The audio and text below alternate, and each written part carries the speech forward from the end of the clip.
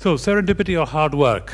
Is it about timing? Serendipity is when you find something when you're looking for something else. Gentleman on the left, penicillin, a bit of fungus on the windowsill. But look at his lab. Looks like he's been doing hard work.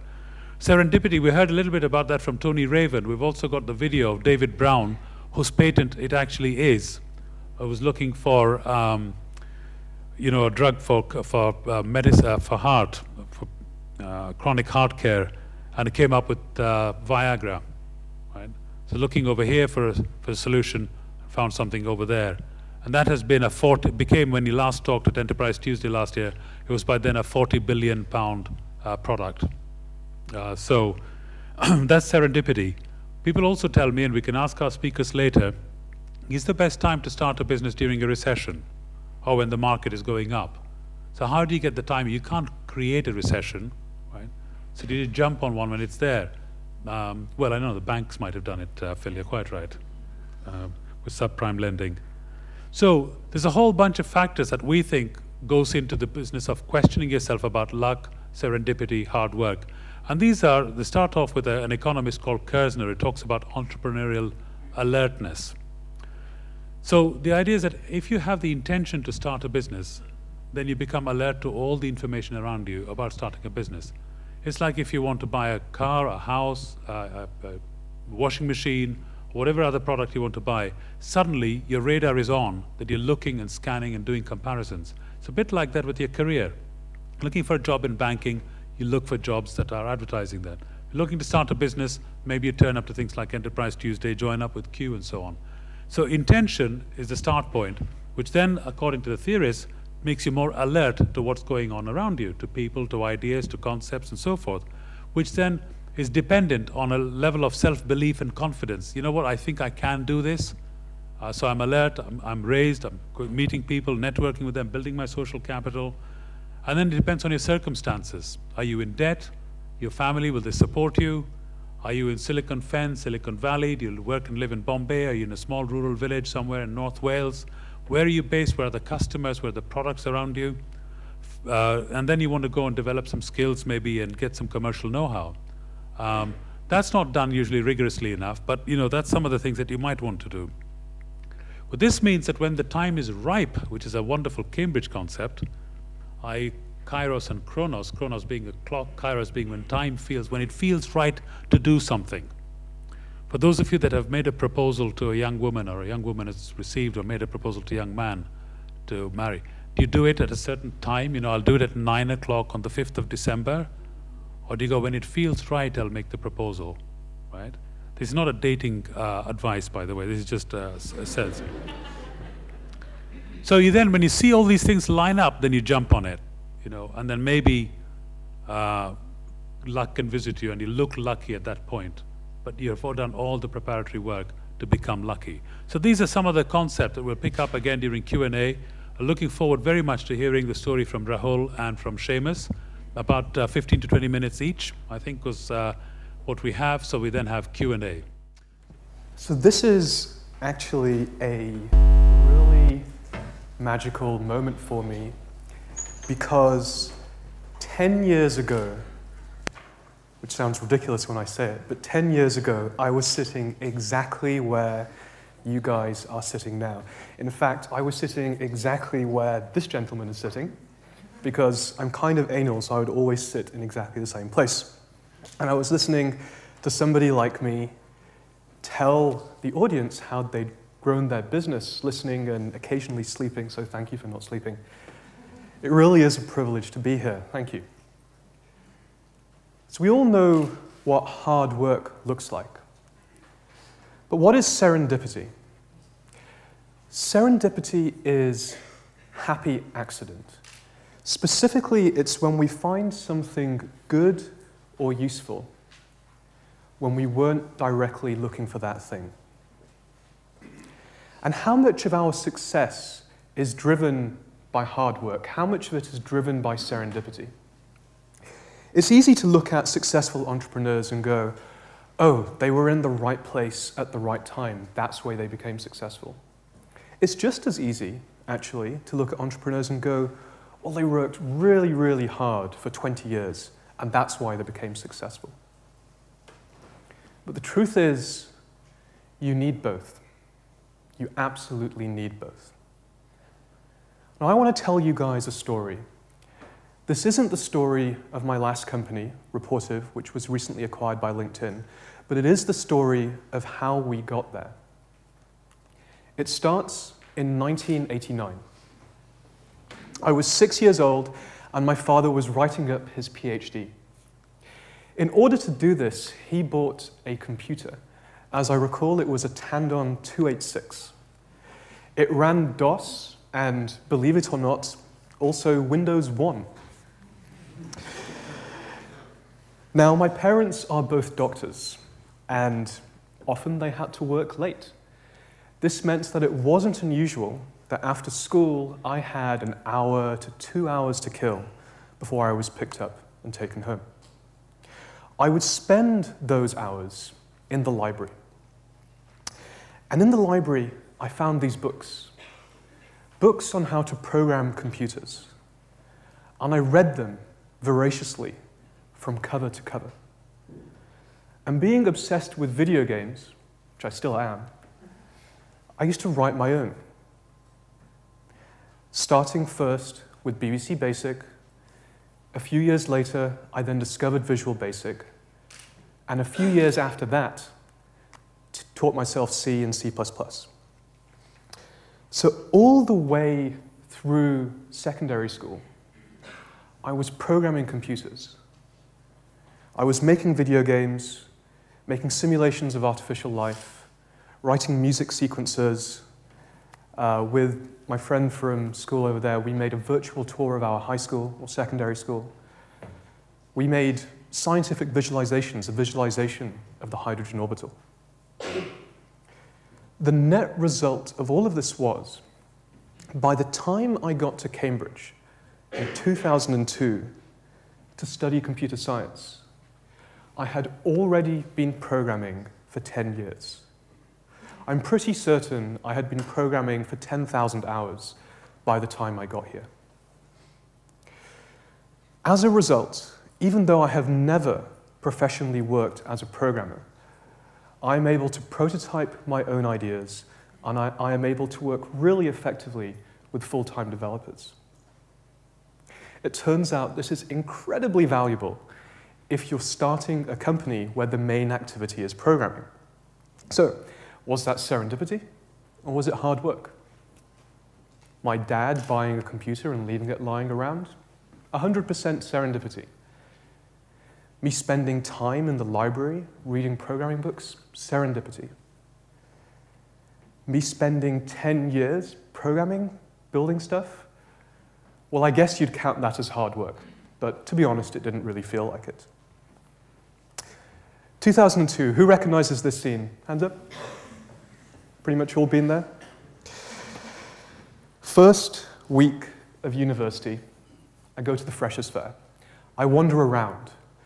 I look for things to do, societies to join. One in particular sticks out at me. Cambridge University Entrepreneurs. Now, at the time, our logo was really bad. Way worse than this. They were promoting Enterprise Tuesday, the very lecture series we're all sitting in right now. Except back in 2002, it was called The Basics of Building a Business. And I turned up to the first lecture that Michaelmas, I think Shai was talking, and he was going on about the importance of managing a cash flow. And I remember thinking to myself, Shai, one day this will be extremely useful to me, but today is not that day.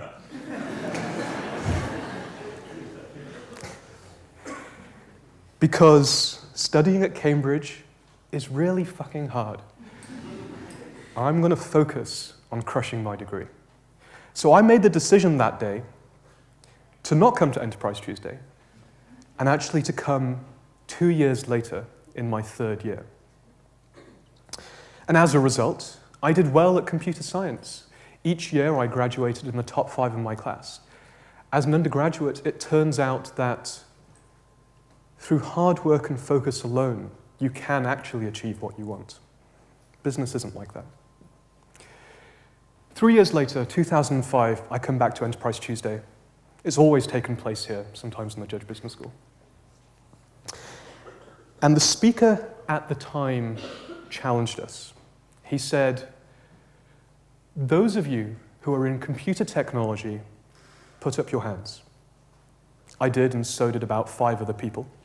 As you can tell, we were all very shy. He then challenged us, after this lecture, go and talk to each other, make something happen. So I spoke to one of those guys, and he said to me, I've got this world-changing business idea, and I need a team of 5 awesome computer scientists to build a demo this summer. And I said to him, without skipping a beat, well, I know the finest computer scientists in my year, and we're all graduating this summer. Let me build that team for you. And so I did. After we graduated, I recruited and led this team. I think Gareth and Tom are in the audience over there. Hello, Gareth. Hello, Tom. And since then, we've become lifelong friends, and we've actually co-founded multiple companies together. So was this serendipity, or was this hard work? Being in the right Enterprise Tuesday at the right time, pure serendipity. Meeting the guy who inspired me to put together this team with whom I worked later, pure serendipity. Recruiting this team, leading them through the highs and leading them through the lows, and there were some pretty low lows, and then working with them on future ventures, that was bloody hard work. That summer, 2005, the Center for Entrepreneurial Learning, in association with some other organizations, put on a conference, Son et Lumière. It was a beautiful garden party conference.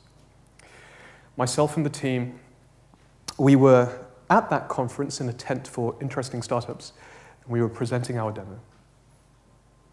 As the conference wound down, I started networking with the people around.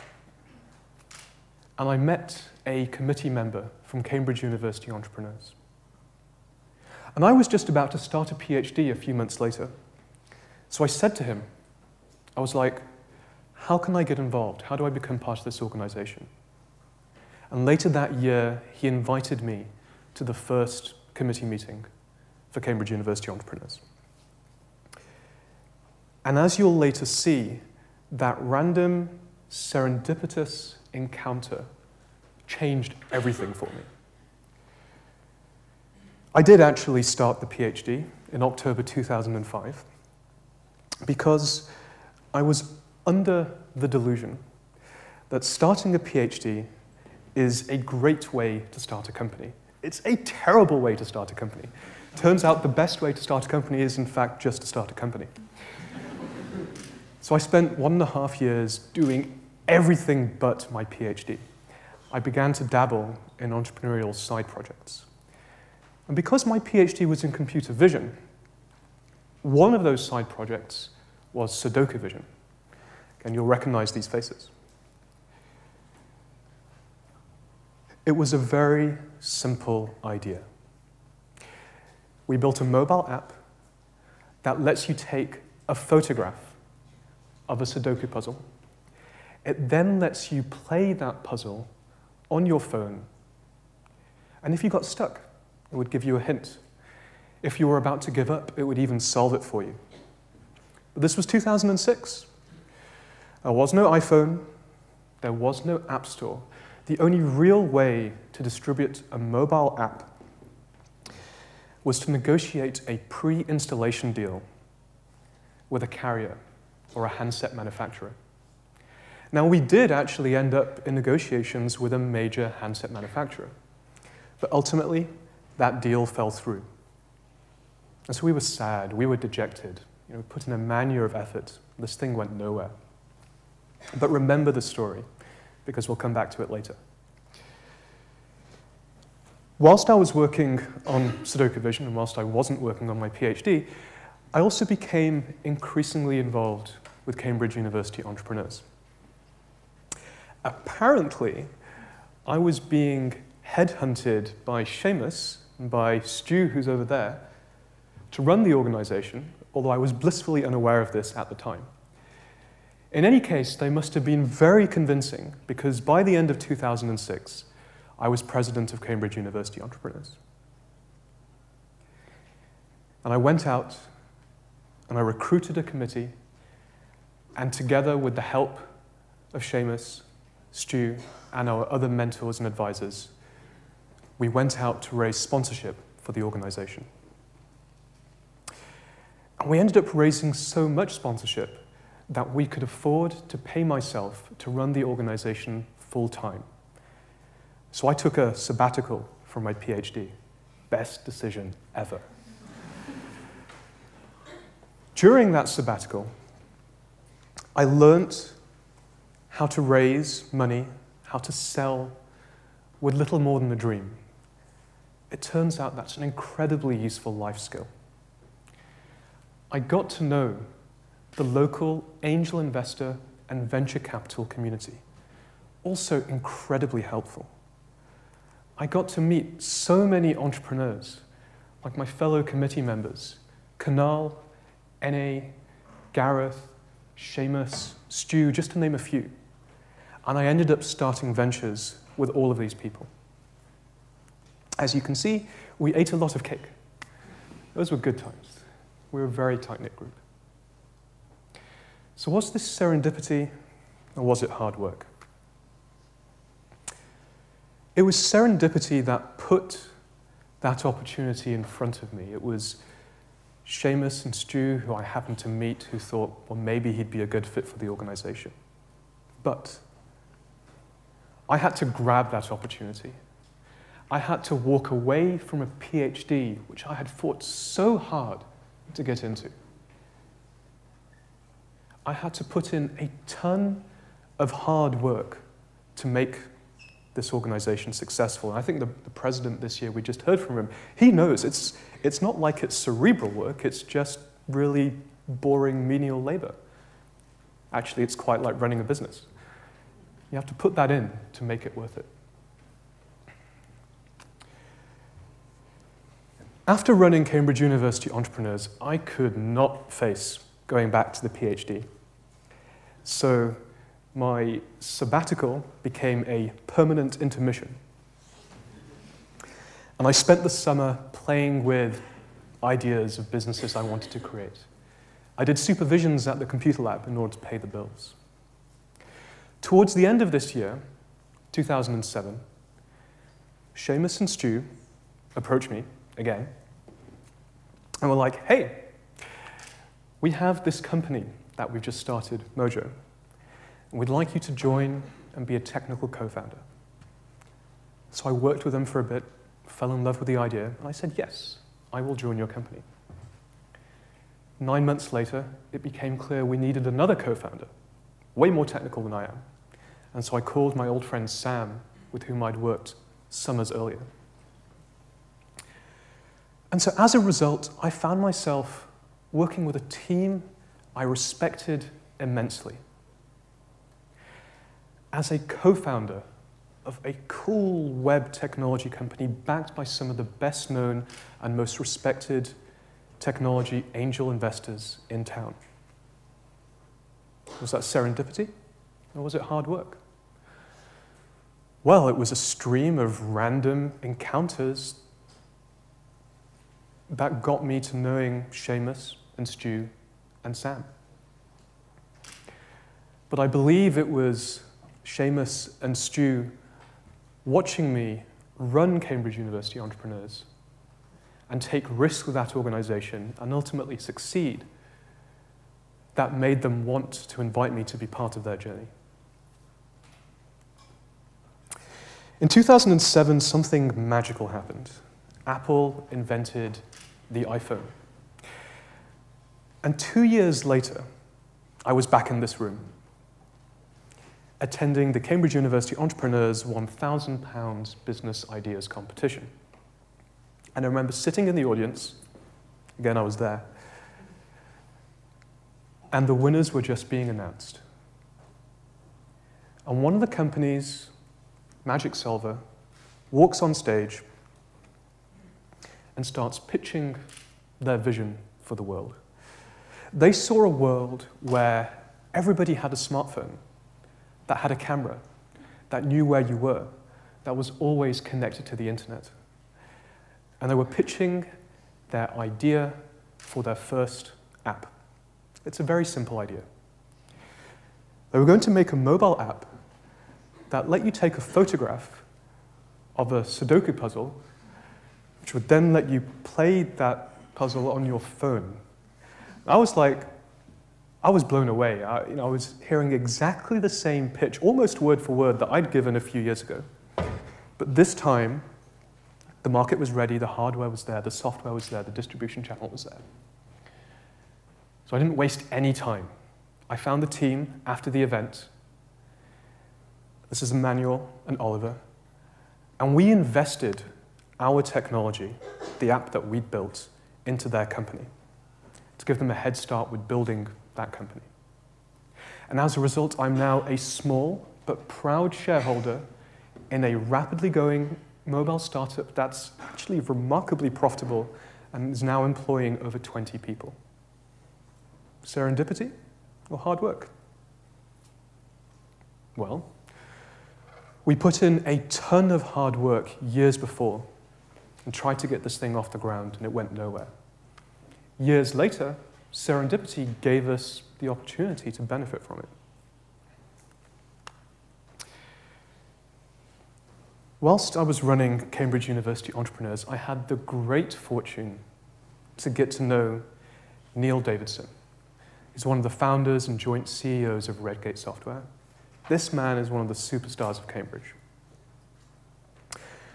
And whilst we were running Mojo, we were looking for a new place to work from. For about 9 months, we'd worked out of my lounge in my house in Cambridge. And I had heard on the grapevine that Redgate Software was overflowing their old offices and were about to move into brand new offices in the Cambridge Business Park where they'd have tons of spare room. So I sent Neil an email. I was like, yo, Neil, can we have some desks? And he wrote me back and he was like, sure, take as many of our old desks as you like. We don't need them anymore. So I wrote back to him and I was like, no, that's actually not what I meant. We'd like to come to your office and sit at your desk next to you, if that would be okay, please. We will tell you jokes and occasionally buy you donuts. And he didn't get back to me for about a week, and I thought, damn it, I pissed the guy off. But a week later, he got back to me. It's like a one-sentence email. He was like, sure, move in. You don't even have to pay rent. Like, what a guy, amazing guy. Well, word about this, as you would expect, got around the local startup community in Cambridge. About 6 months after we moved in, a company called Broadersheet asked Neil, hey, can we have some desks? And Neil was like, okay, sure, you can move in. A few months later, another company, Go Test It, asked Neil, hey, can we have some desks? And he was like, all right, then have some desks. Then another company, Mixcloud, asked Neil, hey, can we have some desks? And he was like, okay, you can have some desks. Redgate seemed to love the idea of having cool startups in their building so much that they actually formalized this process and invited interesting web startups from all across the world to apply for grant money. This is free money, no investment, and the opportunity to work from Redgate offices and have a free breakfast and lunch every day. And dinner if you hung around in the evenings, which we always did. It's incredible. So by 2009, I found myself surrounded by 15 world-class entrepreneurs and developers. I still don't know what I was doing on the floor.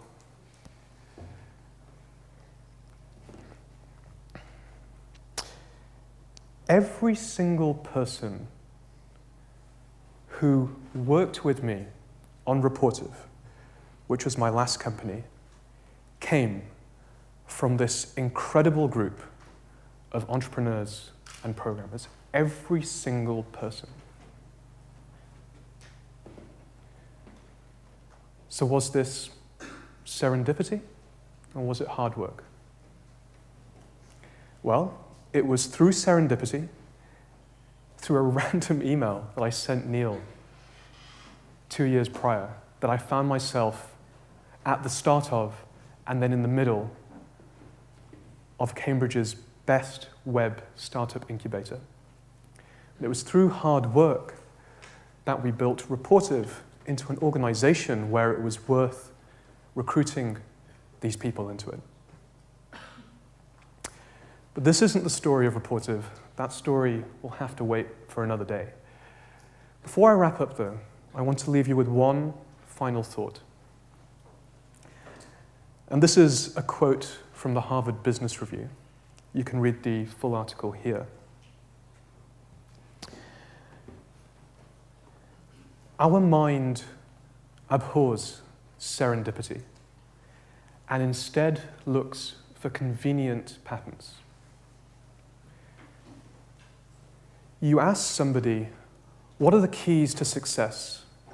And you will get recommendations, paths, approaches, strategies. Then if you ask that same person, how did he or she become successful? It suddenly becomes a story of serendipitous encounters, unexpected changes in plans, and random consequences. It does not make sense to ignore this basic fact about success anymore. Thank you.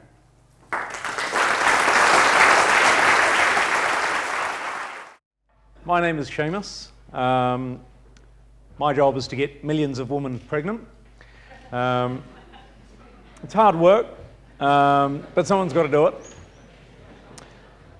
No, in all seriousness, my area of work is human infertility. It's a problem that my parents suffered from and evidently got over.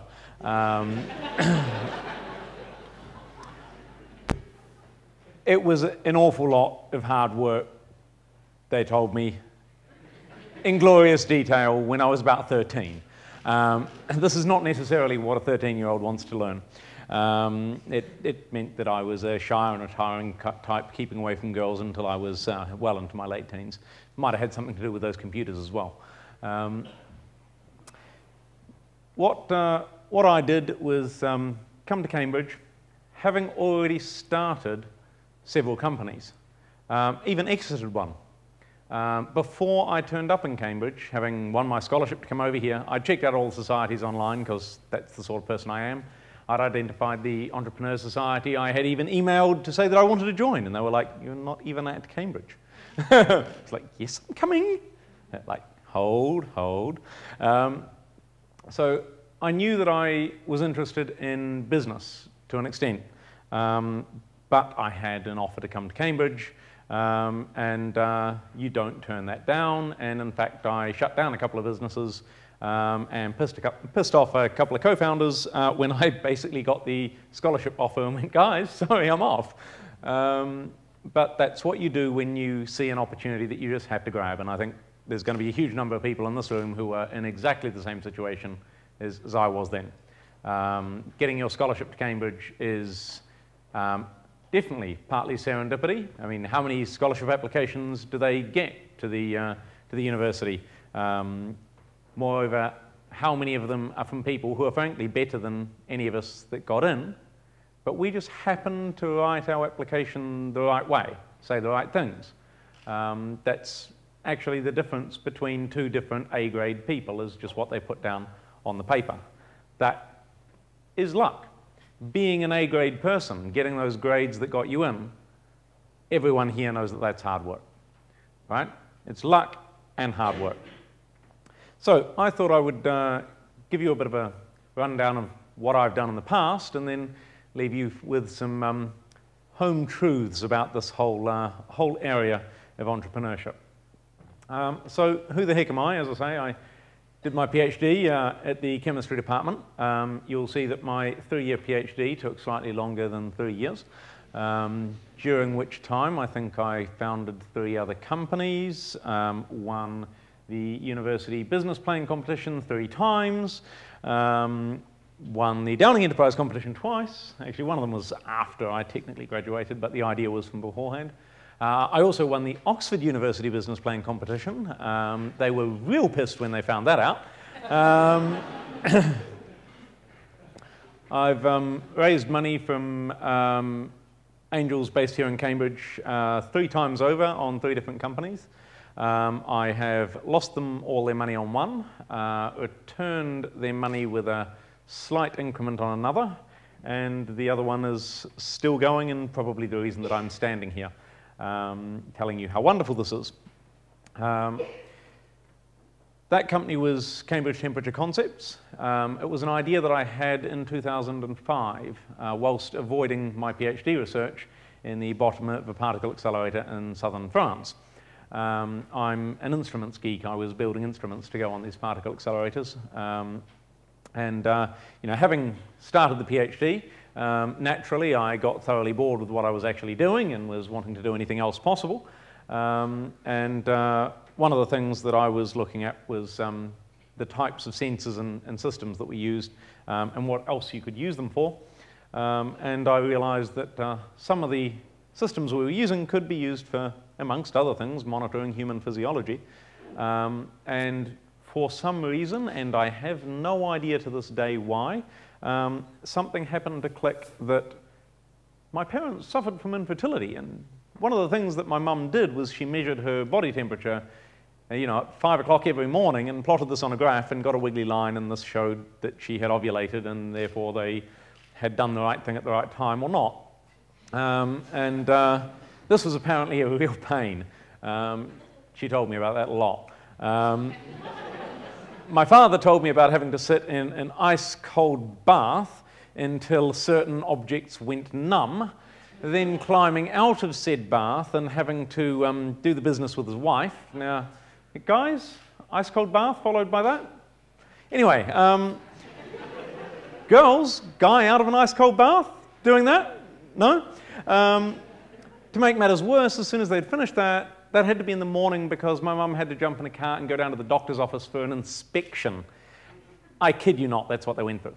That's what people do to have children who have problems having children. This is in the days before IVF. I'm sure that my parents would have gone for IVF instantly if it was around and presumably if they could afford it.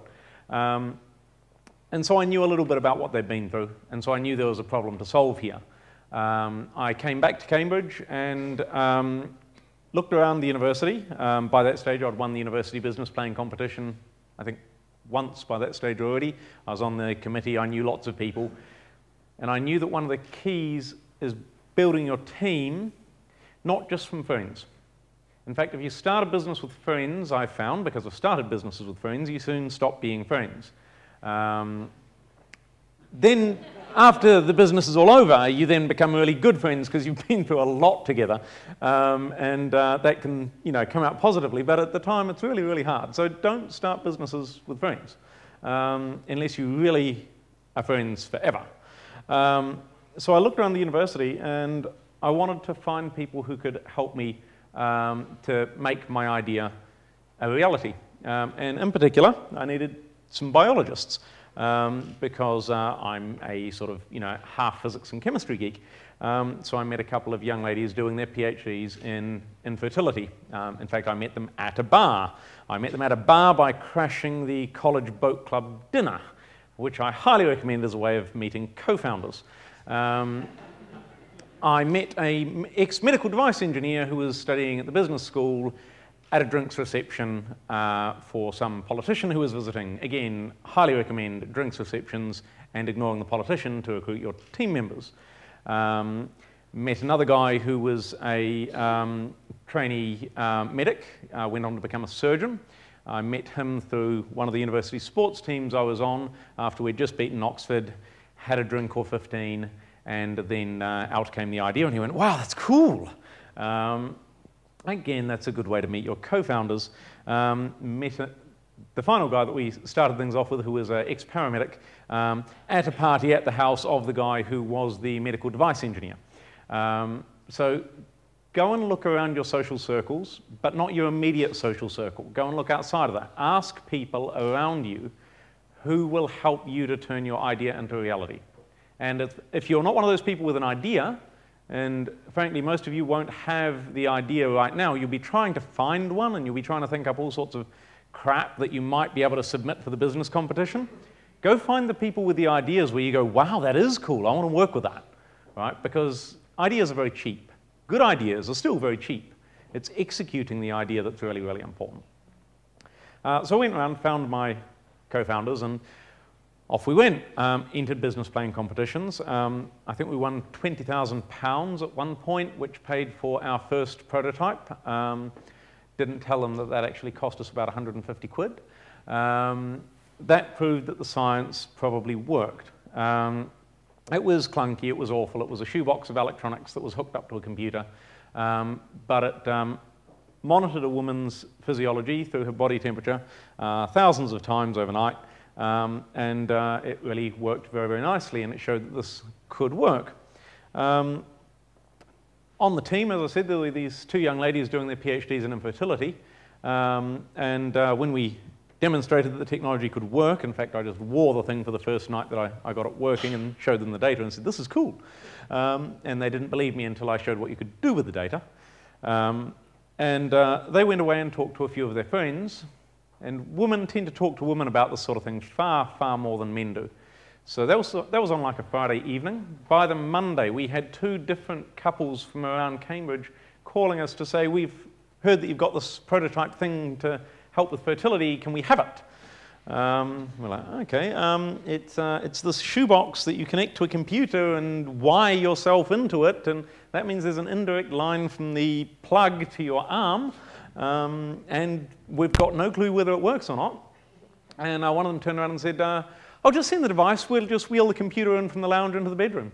And we're like, okay, yeah, we're definitely solving a problem that there's a demand for here. So yes, it's pure luck that, you know, those people happened to hear about it and tell us about it, but we were absolutely on the way, and it could have been any other people that went, wow, you know, let's go and do this. So although in a sense I agree with Rahul that there is serendipity or luck involved, people who put themselves in the position to take advantage of that end up being lucky at some point, right?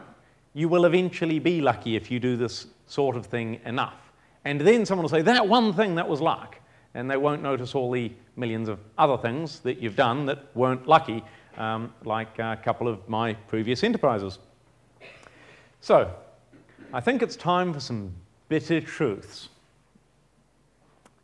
If hard work led to success, every woman in Africa would be a millionaire. You guys are not here because you worked hard in school. Rahul is not here because he worked hard making his company and then worked hard selling it. I'm not here because I've worked hard on my dream and my idea and turning it into a company. That is something that we all did. But working hard by itself doesn't get you anywhere. You guys will all know people who worked harder than you in school and got straight B's. And I bet you, all of you guys feel secretly a little bit guilty that you got to Cambridge and that they didn't. And you sort of hung around in the library reading the computer books that you found mildly interesting rather than doing the homework that was actually assigned, right? And then when you go and get a company, you work relatively hard, but then you realize that you don't work anywhere near as hard as many other people in the world who are stuck in destitution and poverty. It's not about hard work, or it's not just about hard work. You have to remember that when you're doing massively long hours, which you will do as you start your company. For most of the 5 years that my company has been running, I have been working 6, usually 7 days a week, usually 10 to 16 hours a day. That's absolutely normal. My co-founder has just gone off and taken her first holiday since we started for 2 weeks with her boyfriend. That's 5 years ago we started that company, right? This is hard work, but that's only part of it. If intelligence led to success, academics would not have to fight for funding. This room is full of some of the most intelligent people on the planet. That doesn't mean that very many of you at all are going to have successful businesses, even if you all start them. Intelligence is not actually that much of an asset in business. Most of business is actually pretty easy.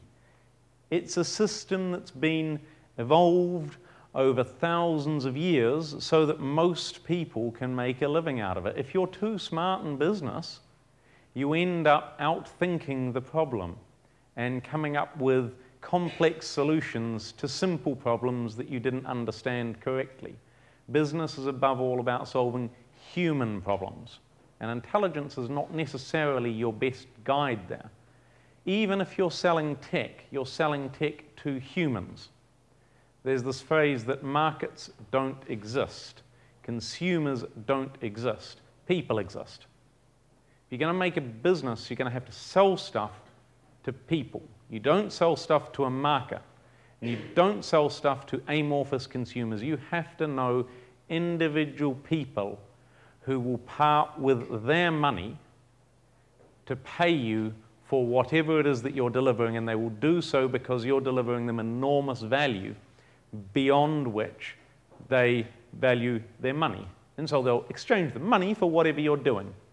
In my case, I very, very well know that my business is about people, individual people, parting with that money to get a baby. And that money is worth nothing compared to the baby that they go and get.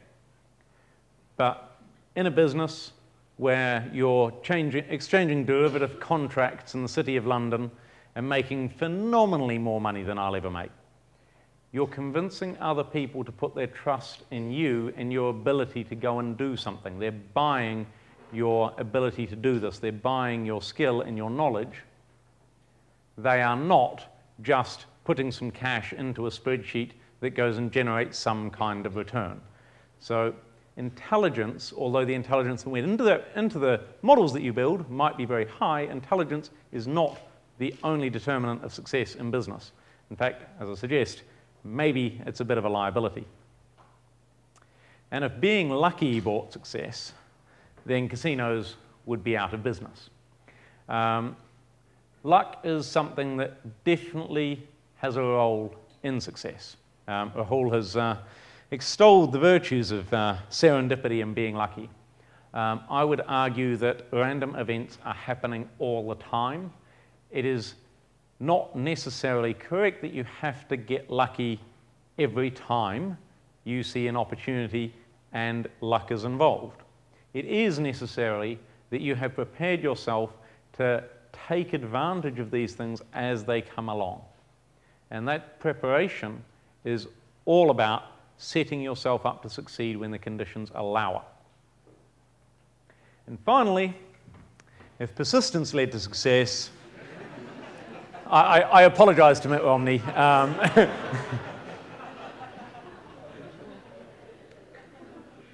Persistence is really, really important, right? Persistence at the wrong thing, that's bad, right? In business, you have to be able to work out when you should quit being persistent.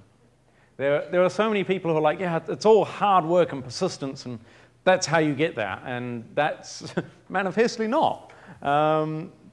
You have to be able to persist at the right things, and that means you have to be intelligent enough to tell what are the right things, and that means you have to be lucky enough to get in the position where you can take advantage of those right things. Okay? I think you can see where I'm going here. So, what works? Or, I don't know what's going to work for you, but what worked for me? As you've heard, I've done a few of these things. I've worked with about a half a dozen people in this room in various companies. I've had successes and failures. And in theory, I've got some knowledge to impart. So, waiting for it? All of them. And one really important point. Iteration. You're going to get it wrong. I absolutely guarantee it, no matter what it is you do in life. You need to then work towards slightly less wrong. And it's how you go about working towards slightly less wrong that is so important.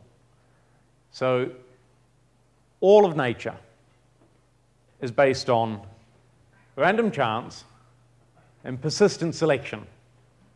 All right? What you need to do is train yourself, put yourself in the position where you can persistently iterate, and you can select what's working and what's not, and you can make intelligent decisions about where you're going to do that hard work. Right? At each stage, what you're doing will probably have to change. So you should not persist in doing the same thing. But all of those are really key elements in what you're doing. So I think the secret to success is that you make intelligent guesses, guesses involve luck, about what you should work hard on, and you should persistently iterate. That's the closest formula I could come up with when we talked about, you know, what is it, serendipity or hard work? I was like, nah, bullshit, it's none of those. And so, again, apologies to Mitt Romney and friends. Success is evolved, not created. So thank you. I look forward to your questions.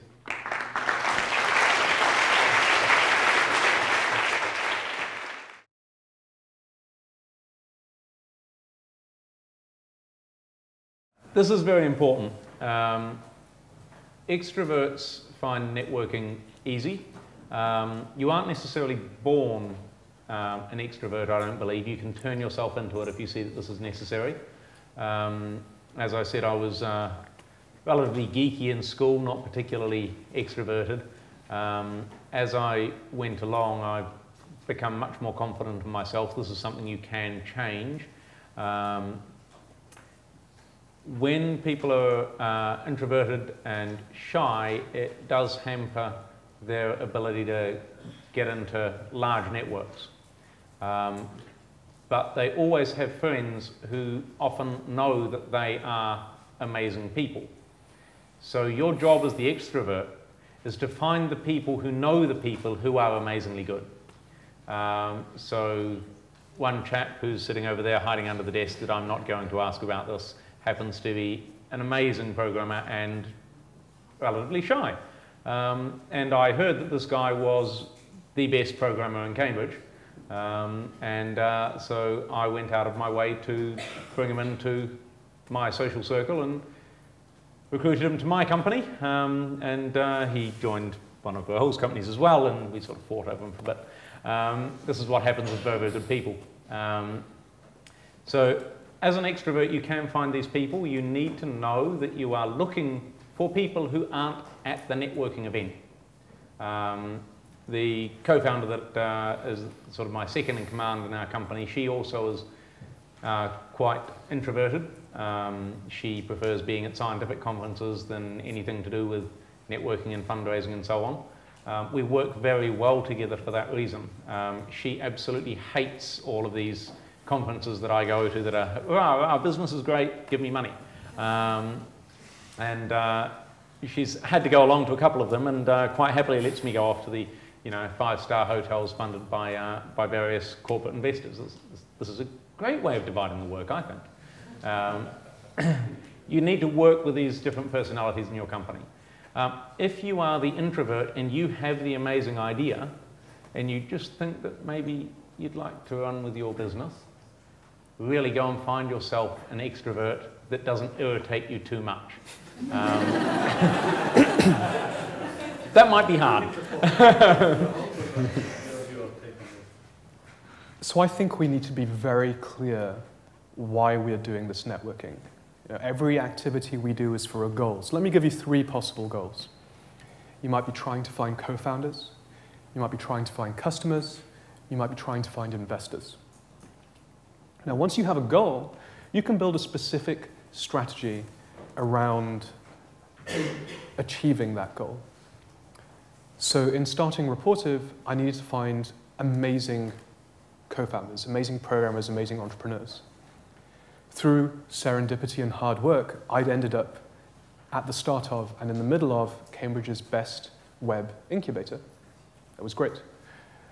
For Rapportive, we never actually made any revenue. We made 40 cents of revenue by the time we sold. I knew we needed to raise money. And I knew pretty much that we had to be in California, in Silicon Valley, to raise money. The goal there was to find investors. What do? I fly to California, and I just start bouncing around all of these meetings, raising capital over a 3-month period. As for the third goal, well, we never really had any customers.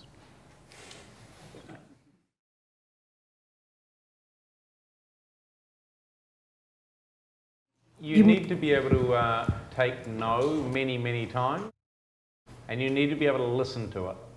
The word no by itself is not particularly useful because it can mean no, hell no. It can mean no, look, I'm just too busy to think right now. It can mean no, not right now, but maybe later. It can be no, not with you, but with someone else. That's actually one that you really need to watch out for. People don't tend to say it quite like that. If you hear no a lot, you need to understand why you're hearing it. And there's a related problem where you hear yes a lot, but you make no traction. Because yes can similarly mean yes, go away and stop talking to me. It can mean yes, I don't want to hurt your feelings. And it can mean yes, actually, give it to me, I've got my checkbook here. And so you have to be able to delve beyond the simple yes-no answer. There's something that one of the entrepreneurs around Cambridge used to give as an example, what he called ugly baby syndrome, which has always stuck in my mind given my line of work. Being an entrepreneur with an idea is like being a new mum with a baby in a stroller going down the street. It's very hard for most of your friends and the people that you know and you have social capital with to say, that's a shit idea. In the same way, when you see a mum walking down the street with a baby in, it's hideous. You don't say it, right? Oh, what a lovely baby. So you need to be a whole lot more nuanced than hearing yes and hearing no. Either of those things is pretty useless. You need to hear more. So ask open-ended questions. Get used to being uncomfortable with the way that people respond and making other people feel comfortable about making you uncomfortable. If I can sum this up in one phrase, I would advise you to have strong opinions loosely held. That's really what Shamus is getting at here. So when we started our last company, nobody thought it was a good idea. Even Neil, superstar of Cambridge, was like, this is a terrible idea. I don't think it's going to work. My parents thought it was a terrible idea. I thought it was a terrible idea. Everyone was like, this is not going to work. But over the years, I'd got used to initially completely deliberately ignore most of what Shamus says, because he believes it way too much. And then I stop, and I'll think about it an hour later, and I'll usually go, you know what, I don't agree with him, or I don't agree with this investor. And you go on doing what you believe in. You just have to have a rationalization in your mind that you believe that stands up in the face of other people saying no. And sometimes that rationalization won't exist. You'll just be like, well, I believe it because this is my vision. And that's okay too. To barrel down a vision is actually one of the main sources of strength for an entrepreneur.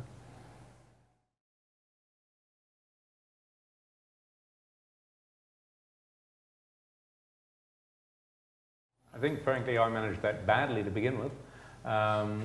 There's this phrase that people are serial entrepreneurs. I got a reputation during my PhD for being a parallel entrepreneur. I had, I think, 4 different companies or proto-companies going at one time. I had received angel funding for one of them, another one I was soliciting funding for. The investors really don't like that because they're like, well, they invest in people. and they invest in teams, and those people can't be half in the idea.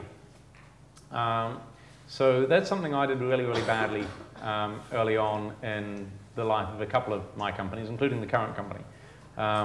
Some of my best investors did not come in the initial round for my current company.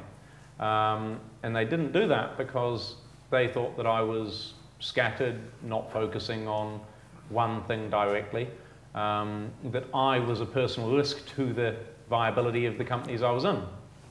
They could well have been right.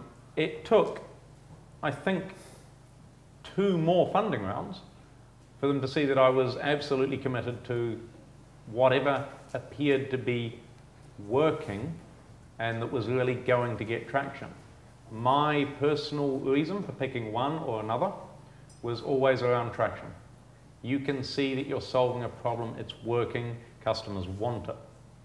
And business is defined by the ability to make money fundamentally.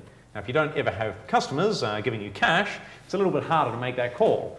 But once you've got people going, hell yeah, I'm going to give you cash for this, it becomes a little bit easier.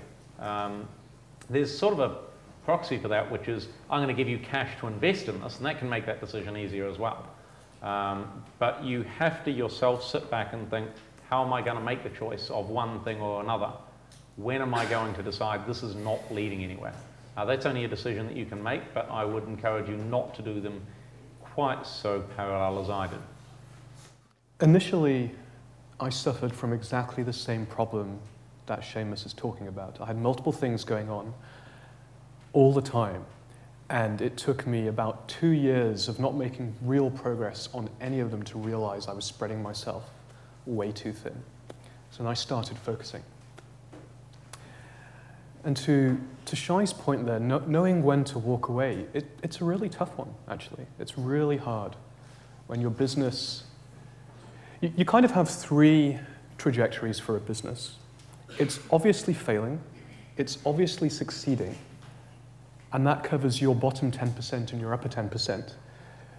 And in the middle 80%, you don't know whether you're succeeding. You've got some amount of traction, some amount of users, or some amount of customers, but you don't know whether you'll ever get to an interesting scale. And that's one of the hardest places to be in. I think people, entrepreneurs, have a natural level of patience for a vision. For some people it's 10 years, for some people it's 2 years, for some people it's 5 years. And all of us, no matter how determined we think we are, will eventually lose patience with a vision if it's not achieving the kind of traction that we want. So I think ultimately that's how we make that decision. One last point, Shamus gave a bit of a rule of thumb about people giving you money. That's a good reason to keep on going. What do you do when people aren't giving you money? If any of you are thinking about starting web companies or mobile companies or consumer internet companies, how do you know whether you're succeeding? The key, the most important metric is your growth rate. If you can sustain a growth rate of users, and those users are engaged, at anywhere between 2 and 7% per week, and you can do that over a long period of time, like years, you're golden. You're probably on your way to $1 billion company. If you can't sustain that, you're not. So it's a very simple rule of thumb.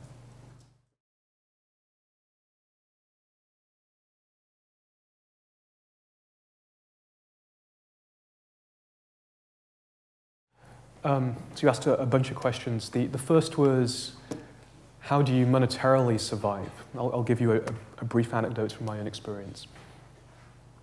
So the company Mojo that Stu, Shamus, myself, and Sam, who's not here, started, was the company that we were able to return our angel investors' capital plus a small increment on. We personally didn't really make all that much money. We were on like 12, 13K a year for about 2 years. So it's kind of like a PhD stipend, I guess. At the end of that 2 years, when we finally decided, you know what, this isn't working out, many people would have looked at that situation and said, that was a complete waste of time. okay, you beat the banks on your angel investors' capital, but great, they could have just put it in the stock market instead. However, at the end of that 2 years, I was left with two incredible assets. Actually, it's two things that spin off one thing. The one thing was I had gone from not knowing anything about web application development, although I was a reasonably good programmer, to knowing most of what you needed to know, right? So I knew HTML, CSS, JavaScript, Ruby on Rails, MySQL, the works. That meant I could sell my time at anywhere between 400 and 700 pounds per day. Okay? And I was spending £1,000 a month. Why? Because I was still living the PhD student lifestyle. That meant that if I sold 30 days of my time, I have covered my living expenses for more than a year. As soon as we wound down Mojo, that's exactly what I did. I sold 30 days of my time. Most of it actually to Redgate Software, who had stuff they needed doing, and I was literally inside the company, so I just went and pitched them some ideas. And they were like, we'll buy that one. As a consultant? As a consultant. And then I had a year to build any company. A year is enough time to explore most ideas. So that was the first thing. I said there was a second thing. The second thing is those skills also gave me the ability to build the first version of Rapportive entirely by myself. So for the first 6 weeks, it was entirely just me. I didn't have to recruit a co-founder. And I've got this belief that actually every company, even if there are multiple co-founders, is essentially started by one person. One person goes, I'm going to invest all of my energy for a few months to go from 0 miles an hour to 100 miles an hour. And 100 miles an hour is when you can start to bring other people on board because they perceive a train that is leaving the station. So I hope that answers both of those questions. I think I would give a slightly different answer to, I think, different things that you asked. I would say don't start a company out of your PhD with no money and having to work 19 hours a day and all of that sort of thing. I knew that I had an idea in 2005. We didn't formally incorporate the company until 2006 when we won £20,000 in a competition. We didn't actually kick things off properly until I graduated in the middle of 2007. We didn't raise angel funding until the end of 2007. I knew where I was going with it. And I took the time during my PhD to set myself up for that. I didn't have a lot of money, but I kept some of my scholarship behind. We had won competitions, and we got I think 2 different government grants that helped pay a little bit. I mean, yeah, you're talking about sub-PhD stipend levels, but I stayed in my same PhD squalid student flat, which was awesome for the parties, but less good for working. You can live very, very cheaply because your expectations have been lowered dramatically.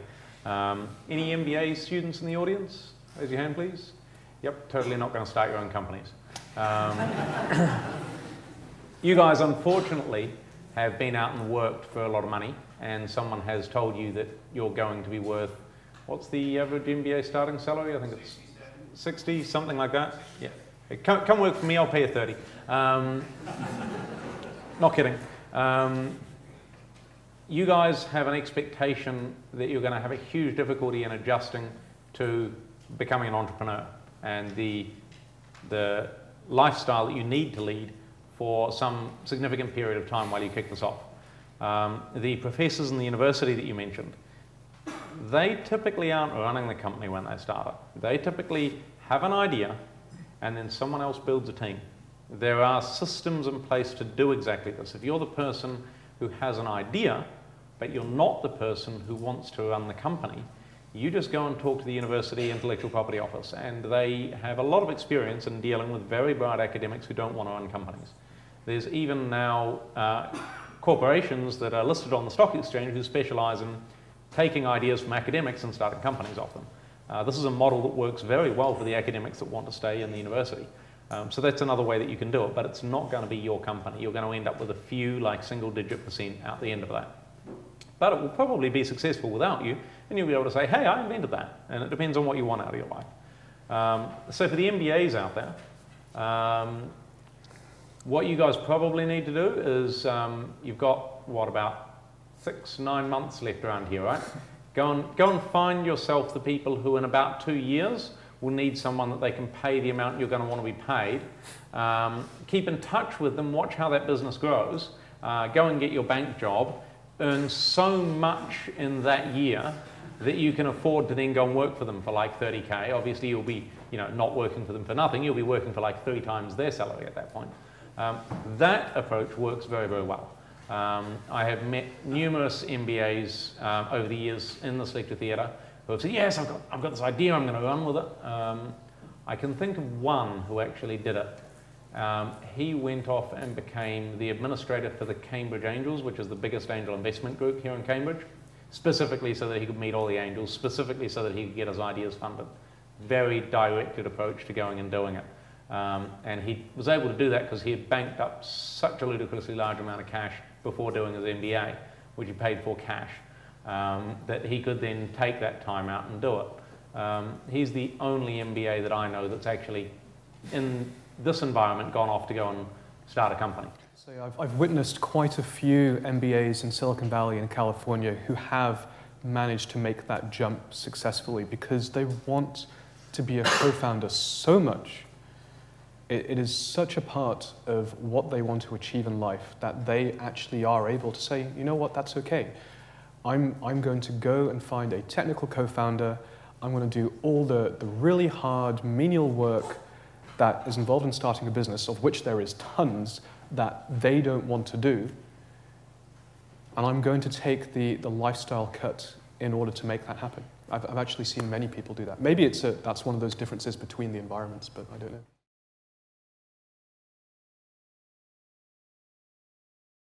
I've co-founded companies with lots of people, and I have employed lots of people. I think it's probably fair to say that the best people that you will have working for you if your company is successful will be people that you hire, not people that you co-found with. That's simply because you draw on a much bigger talent pool and you have the resources to bring those people in. There's this theory that goes around that you have to be an A team starting off with an idea in order to make a success of it. I think that's absolutely provably bollocks.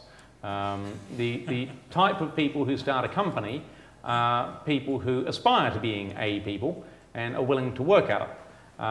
And we're all A people sitting here, right? We're all Cambridge University students. Great, we got A's. Depends what you mean an A in. Certainly not an A in business in my case. I was a PhD student in chemistry. What you need to look at in co-founders are the people who are going to make a real difference to your business and the state that it is at the moment. You need to absolutely be able to trust that you can do that with them. And in some respects, it's like a marriage. I've never been married, but I've heard a lot about this. You get married and everyone thinks that this is going to last forever and it'll be great. And therefore, it's impolite to suggest that maybe we should have some documents drawn up about how it won't work. But I really recommend that you draw those documents up. I have had to let co-founders go. I have had to negotiate with people who didn't want to go. This is hard. And you need to make sure that you've had a very adult conversation up front about how that process is going to work. And you do that during the honeymoon period when everyone thinks it's going to be fine. Because otherwise you're not going to have very honest conversations about that when someone feels that you're having this conversation for a good reason. Related to that, I would recommend that you do not start companies by splitting equity equally. As Rahul says, a company is often one person and some co-founders. This is frequently not always the case. I have, if you like, informally consulted to many people who have wanted to start their company and how do you divide the equity. And starting off by saying it's equal is generally a sign that you're avoiding a difficult conversation that everyone knows you need to have. So everyone in this room, when someone sits down with you and says, hey, let's just split it equally, red flag instantly, right? You should be debating why that is, because as soon as it's equal, it's really hard to have a conversation about increasing or decreasing someone's shares, right? But even if it's 1% off equal, then you can have that conversation about later, well, we're not exactly equal anyway, and so we've agreed that we're not equal, and some people do put in more than other people do, or turn out to have been more useful, and so maybe we should reward that. Going equal is a recipe for just putting off difficult conversations. Some people can put off those difficult conversations for years and years and years and years. You know, look at the divorce rate in Victorian times. Thank you, Shamus. I'd actually like to disagree with a large number of those points. Which is why we get along so well. Number one, how do you attract co-founders? So like I've said, start the company yourself.